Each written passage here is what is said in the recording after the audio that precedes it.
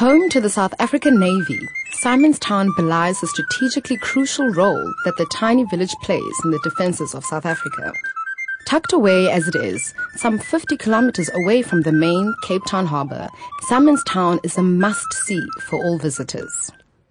The spectacular train ride down the east coastline of the peninsula ends at Simonstown and is recommended in off-peak times.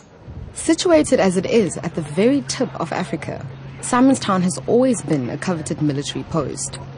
The Navy Festival every March makes the most of the best weather of the year. Visiting naval vessels from other shores are also on show. Truly, a family outing not to be missed. Simonstown's Jubilee Square is home to some of the most popular seafood restaurants, most of which also afford visitors a lovely view over the yacht harbour, with the life-size statue of the Great Dane dog Just Nuisance, a legend in the port.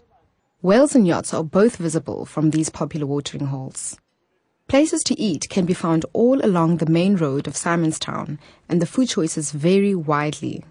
The port is also home to one of the Cape Peninsula's vegetarian restaurants, which offers substantial meals in a tranquil setting. The South African Naval Museum is to be found in the Mast House, where displays of models of ships and related maritime events enthrall visitors of all ages. As Simonstown's popularity as a tourist destination grows, so does the range of accommodation it offers.